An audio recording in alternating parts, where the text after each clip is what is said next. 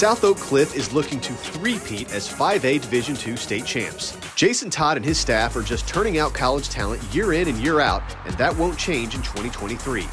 Last year, it was the defense who returned an all-star cast, but this year it may be the offense. Danny Green returns in the backfield, while Trey Jackson will be a huge target in the passing game. The Golden Bears will look to fine-tune their skills during a tough non-district schedule before hitting zone play in Week 5. The top two teams in each zone make the postseason in this district, and expect Seagoville to make it again behind quarterback Caden Eichelboom. Woodrow Wilson will have tri-district MVP Cam McGuire behind center for a third straight year, and the Wildcats will be a favorite to make the postseason as well. There are some solid quarterbacks returning throughout the district. At Kimball, the Knights return one of the best names in the Metroplex at QB when Trust Bro, a first-team All-District selection, takes the reins as a senior.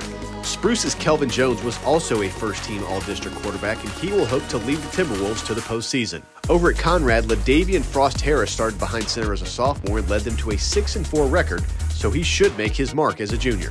Hillcrest was 7-3 last year, and they bring back dynamic two-way player Ford Morris. Meanwhile, Adamson will look to DJ Jackson to make plays in the secondary, while Samuel and Thomas Jefferson will hope to be competitive in a stacked district.